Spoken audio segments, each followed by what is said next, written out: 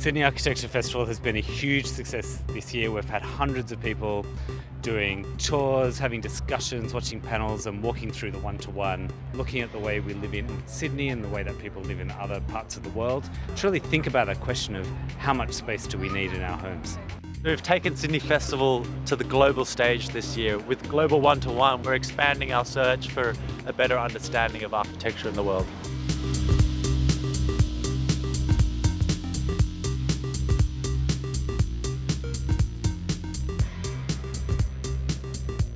I think it's really interesting that you're able to live in spaces which are actually so small, especially in like the type of society that we live in today, like because there's so much population in the world that we're probably going to have to result into something like this.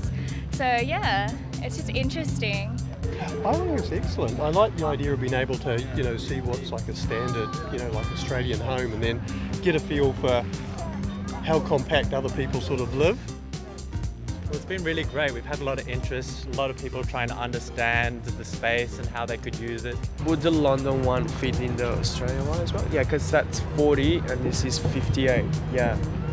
Wow. Like we live in an apartment similar to it, like it's a kind of a studio, and it's it's perfect for just us two. People have been sitting on the toilets trying to understand the beds, and it's kind of funny to see how people turn into children when they come into these spaces and really try and jump on everything and experience things. Walking in, this is the kitchen, and that is the bathroom. That's one of the that's a bathroom. Virtual reality is so new for people, so anytime they pick the phone up in their hands and look around, it makes it a lot easier for people to interact and understand how the spaces are. It looks much bigger in the virtual reality than it does when you're just looking at the 2D dimension, like even though you're walking around in it. But when you see it in virtual reality, it's great. This is so cool. Yeah. I think it's quite interesting to see that the average Sydney home fits the average apartment in Sydney and Shanghai and London all in one. So it's quite scary actually, quite surprising that we build homes this large. I feel like we could probably utilise space a little bit better. People live like this all the time and they live well, so it's just a matter of changing the old brain.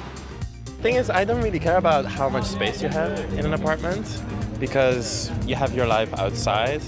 I actually have been downsizing my life, so this kind of makes me nervous. I just don't need the extra space. A lot of people have rooms they don't even go into. But the whole point of Global One-to-One is to engage with the public, to understand their feedback and to incorporate that into the designs of the future.